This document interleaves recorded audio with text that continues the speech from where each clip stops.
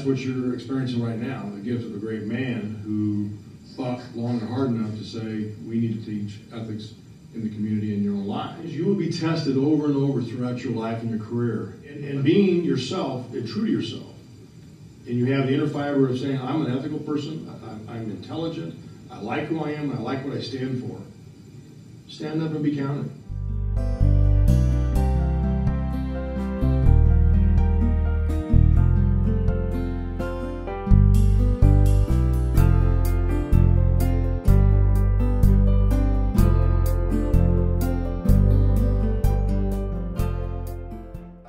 Consulting has concluded that the employment of location-based technology is unsustainable for Finney because it violates key aspects of the company's code of ethics.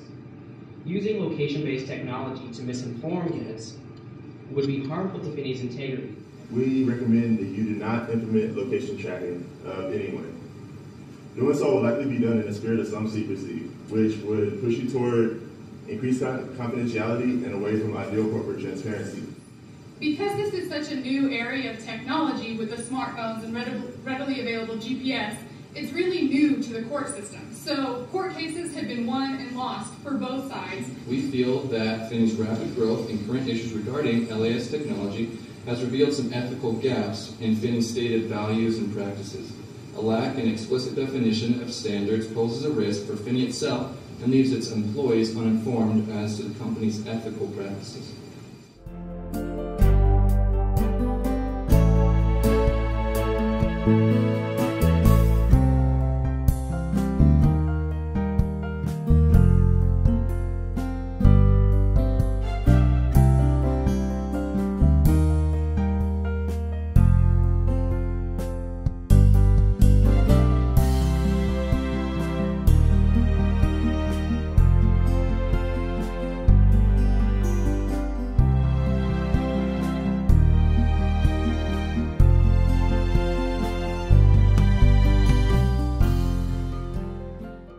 As part of the immediate response, Finney needs to publish an external press release and hold a press conference to notify customers and external stakeholders that it is actively implementing an ethics and compliance program and will not be using tracking technology.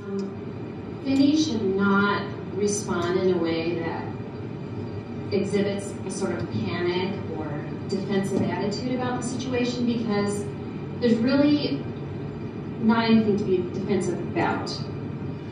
We were reading the initial case that she was coming after the ethics of Finney, and we wanted to portray the confidence that the allegations that were presented were false, because she wanted to claim that her anonymous source had said that that Finney was tracking both competitors as well as its own employees, and neither of those allegations are true.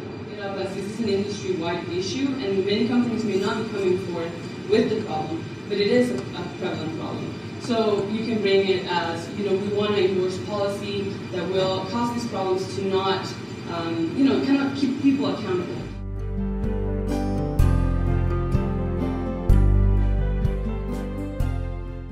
As a news anchor, I've been witness to a lot of news about companies that go out of business and professional careers that are destroyed when ethical standards are compromised or outright ignored. I knew Bill Daniels. I also was deeply impressed by Bill and how he was guided by the belief that honesty and integrity were his most important business assets.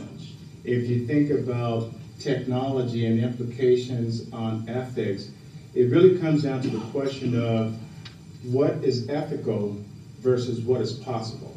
You have a great opportunity to really think about this and be leaders in this space. And quite honestly, when I'm next chapter working on my golf game, I want you guys solving these type of problems, right? I don't want to be worried about this. And if you do the research, all the great societies, when they fail, the reason why they fail is for this very reason, right? They kind of get away from their core values. And so there's a lot of challenges that we face as a nation, and that pressure to be competitive, etc., drives us down perhaps paths that we should not. And so I would ask you all to think about what can you do to continue to further the ethics principle that Bill's talked about. Now, I hold the key to this important information that you guys are looking for. So, today's competition was truly inspiring for me, and I'm fortunate enough to have been here last year, and I continue to be impressed with the level of talent and preparation that I see from the students. It was outstanding. And now for the awards. In third place, the University of New Mexico.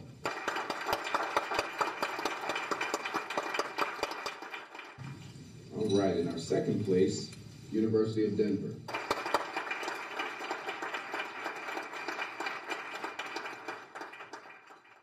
And now for our first place team, Colorado State University.